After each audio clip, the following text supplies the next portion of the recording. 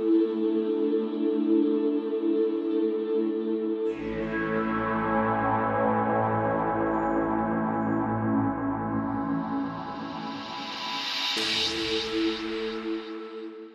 everyone, welcome to lesson 3. This lesson is all about discovering the presence that we've discovered in lesson 1 and 2 and applying that to our surroundings, applying that to objects, to the appearance of things inside of our consciousness. So for the purpose of this lesson, just before you start reading, it might be good to grab an object. This object can be anything, but maybe have it be a simple homogeneous material kind of object, like a pen or a cube of wood or something like that. Doesn't really matter. Just pick an object that perhaps you resonate with, that you feel some kind of appeal to, but even that doesn't really matter. So any object that you can just place on your table, on your desk, or in front of you for the purpose of the exercise to follow in this lesson.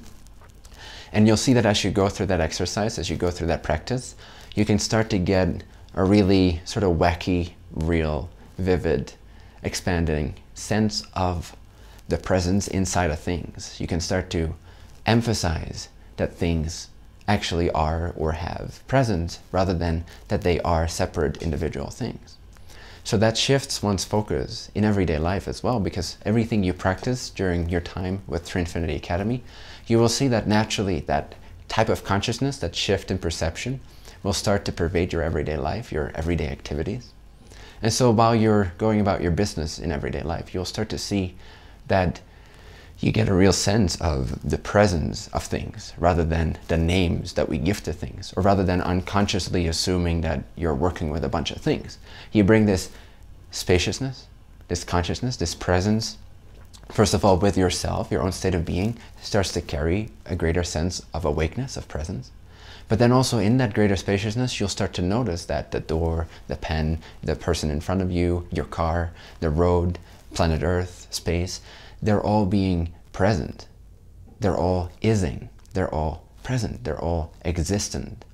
And so you start to tune into that resonance, into that vibration, into that presence rather than your labels about things. So that's really the purpose of this exercise, is to have you experientially expand more into your environment as well and extend that sense of presence not only to I exist, but also to everything else exists, so that we can start to see that there is no separation between I exist and things exist, and that in fact it's the same isness, it's the same presence energy that is manifesting itself as your body, as your mind, as the space in between yourself and the object, and finally as the object.